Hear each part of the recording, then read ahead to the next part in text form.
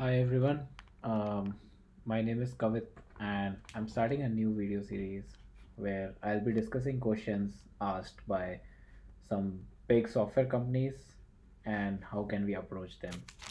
So today's featured question was asked by Uber. So the question states something like this, that you are given a 2D matrix where each cell can either consist of a backslash, a forward slash, or an empty space. So we need to write an algorithm that determines how many regions the slashes will divide a matrix into. Like to better understand the question, let me open up my paintbrush. Uh, we can then visualize how it should look. So in the question it says the grid is 3 by 6 and it looks something like that. So let me draw it quickly. Draw a 3 by 6 grid and let's see how it looks. So mm, it should 1 2 3 4 5. Okay, and cool. Yeah, and then slashes are something like this. Okay, so he's asking us that, okay, this is the grid, the configuration of the grid. Like now, how many regions do we see here? Obviously, let me color it. That might be easy to view. So let me choose a different color here. Okay, so this is one area. This is one area, and let's say I choose this. This is one area. So you can see these are the three areas that the slashes are dividing into. Now, how do we approach this problem? Let me remove the colors. So, before moving on, if you see each and every point, uh, oops, okay, yeah. So, if you see, if I am at a cell which is being blocked, then it doesn't make sense. Like I can actually not consider any of the cells that are being blocked. So that cancels out 6 cells out of the matrix. Now let's say I am at cell this. So let me give the numbers as well. This is one. Okay. This is two. This is three. This is one, two, three, four, five, and six. Okay, cool. So if I am at cell 2 comma 1, then you can see I can't move in this direction. Obviously I'm at the boundary this direction. I can only move in one direction. So let's say if I start from here, I can move to this cell.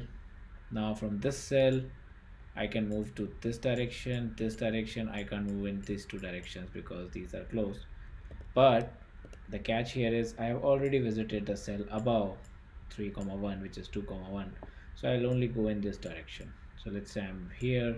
Now I can't go all because I can move into this direction, this is because I am at the boundary, so I can't go here. I can go in the down direction. I can't go in the left direction because this cell is already visited, and I have been blocked by the right and the up cells. So then here I can just stop my traversal, and I can increase the count of my region from 0 to 1.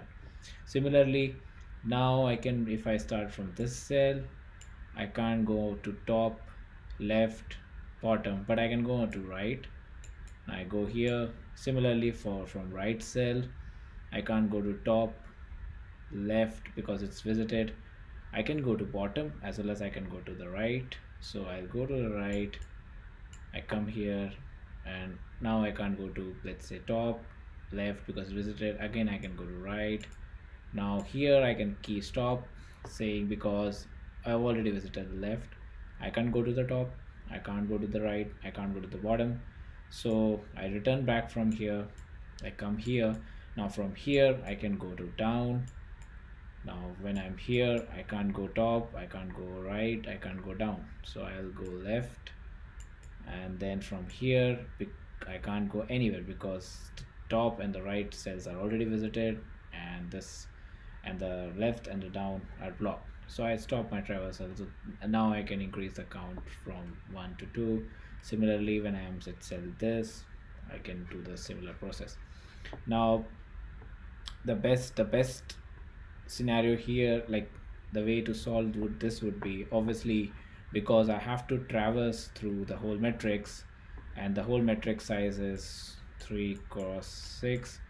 So in generic terms, let's say I had n rows and m columns. Sorry about my handwriting. So the overall time complexity would be O of n cross n m. Okay, I can show some code so that it's better understood.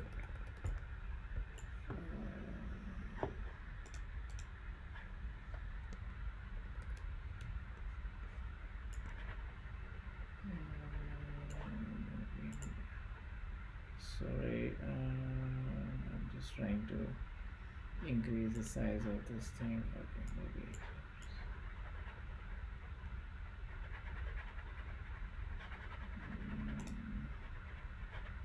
Okay, so let's take a look at the code, how it would look.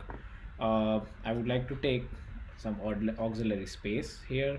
So let's say I take a 2D, oops, I take a 2D array called visited, that is of size n comma n m. I have a matrix which is given as the input, which is n comma m. Okay, so now let's say I start a for loop.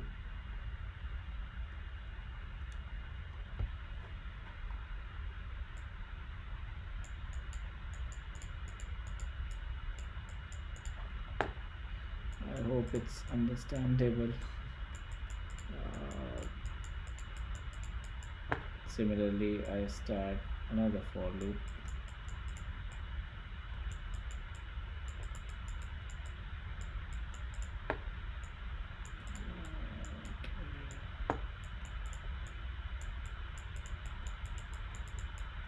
Okay, now what do I check? So obviously it will start from 0 0. Okay, in our case it's 1, so let me make it consistent with what I have assumed from the start. Okay, so it should be 1, this should be equal, and now I'll be at 1 comma 1, but there is no need to traverse if my cell is already visited, or if the cell is blocked by backslash or a forward slash. So I'll check here two things. If okay, so originally this matrix is all 0, all cells of the visited matrix is 0. So I'll be checking if my visited I j is not, I'll put a negation sign.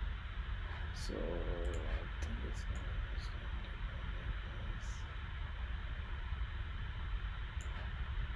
okay.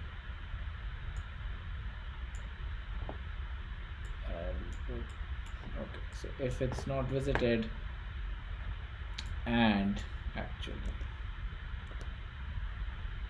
and I'll put another condition as the matrix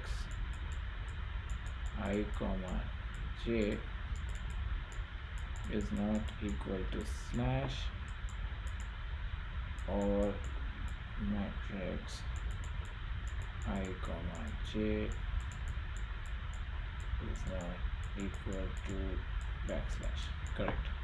Now inside this loop, when I come out of this if condition, if I am inside this if condition, that means my traversal has started. And once okay, this matrix is okay, now I will make another call to the method, which would be like a calc method. Let's say I pass in two things, sorry, four things, n comma, and once this traversal is ended, this is just for the traversal thing. I'll show you what this method would do, and then I'll be keeping a global count as region.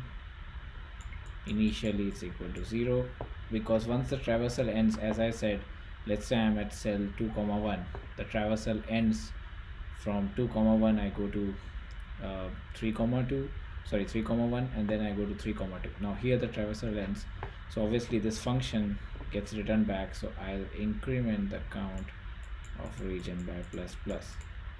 Now this calc function, what it would do is, let's say it's a void calc, okay,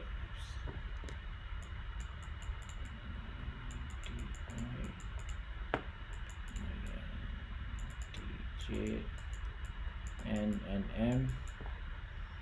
I'm just writing the pseudocode because you guys understand the logic. Here I'll check if out of bounds, because if it's out of bounds, then return. Now I call this function in all the four directions, because when you are at a cell, let's say I'm at a cell here, which is I comma j, I can go up, which is I comma j, oh sorry, which is I minus 1 comma j. I can go to the right, which is I comma j plus 1. I can go to the left, which is I comma j minus 1. And I can go down, which is I plus 1 comma j. So yeah, I'll call the calc function in four directions, which is calc I minus 1 comma j comma n comma m, and then calc. So you get the point. I call it in four directions, and once this four directions, before this four direction, I also mark the current cell visited I comma j as 1, and then I call these functions, and then that's it. So this is the pseudo code here. I'll be posting the code as well as a more detailed article about the problem that we discussed here in the description below. So yeah, that's all for today. Stay tuned and please subscribe to my channel for more interview questions and for the solutions to the problems for the questions. Yeah, thank you.